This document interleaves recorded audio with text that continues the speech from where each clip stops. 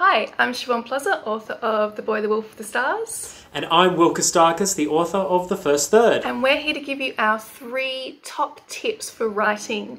So these are tips that work for us. Remember, always find the tips that work for you.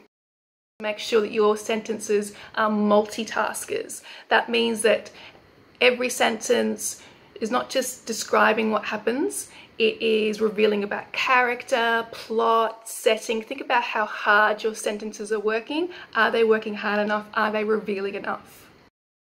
Give yourself permission to write a bad first draft.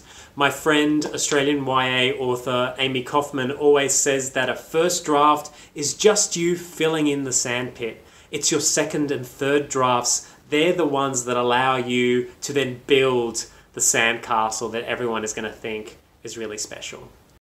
Think about your plot beats. Think about where your characters are moving toward, what their next step is. Think about cause and effect. Each event in the novel causes something else to happen, causes something else to happen, so it's one long chain of events.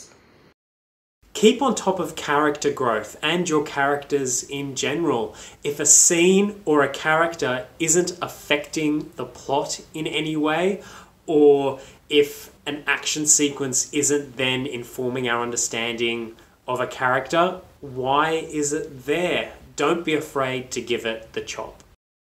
Set yourself small writing goals. Don't just sit down and think about, oh, I've got 80,000 words to write for this story.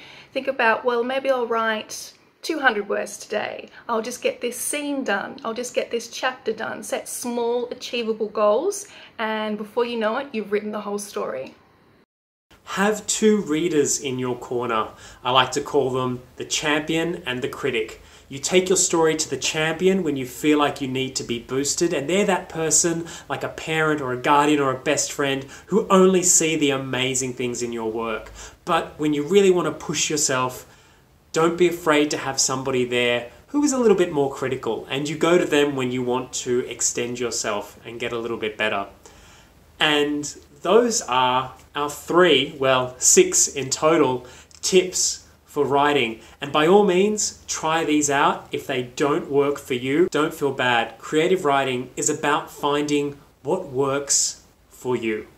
And with that all said, I'm going to sneakily add one final point, and that is be a reader. Make sure that you are going out there and you are reading, not just reading the books and the stories that you want to write, but reading outside of your comfort zone, because every word you read will make you a better writer. And I cannot recommend Shivaun's latest novel, The Boy, the Wolf and the Stars, enough if you're looking for that next great read.